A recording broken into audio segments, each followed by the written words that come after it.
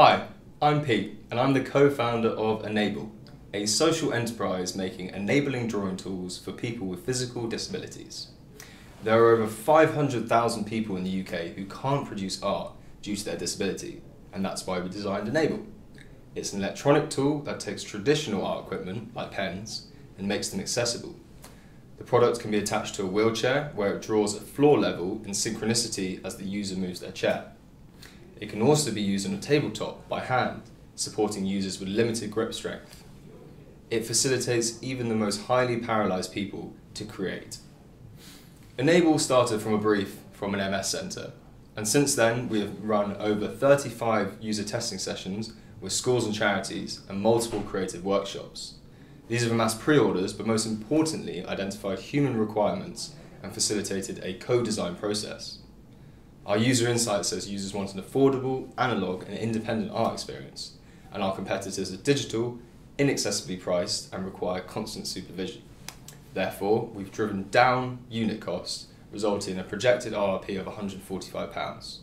Secondly, we've incorporated electronics that lift the pen off the surface of the paper via remote control, maximising the user's creativity. And thirdly, an adaptable design facilitates home use, offering users independence from community centres. Its benefits go beyond recreation. Barry, paralysed from the neck down, told us that it not only allows him to draw again, but requires him to think and use his brain.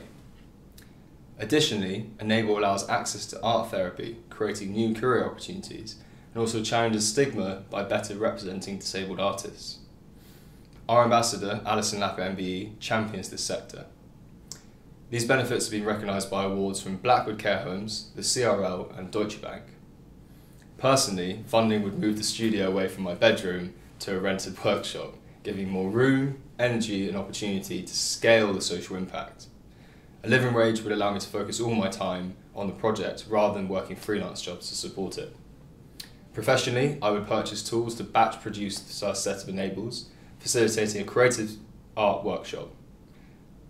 I would also further my professional relationship with a wider network of influential artists and attend expos and events. Ultimately, we want Enayball to be the global industry leader for creative, accessible tools. In year 2, we plan to release a mouth painting product to start our product range, and by year 5, these will be mass produced, cutting costs and passing on savings to the users.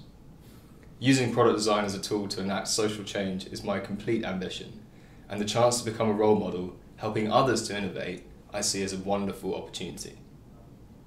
Art is a human right. Help Enayball make it accessible to everyone. Thank you.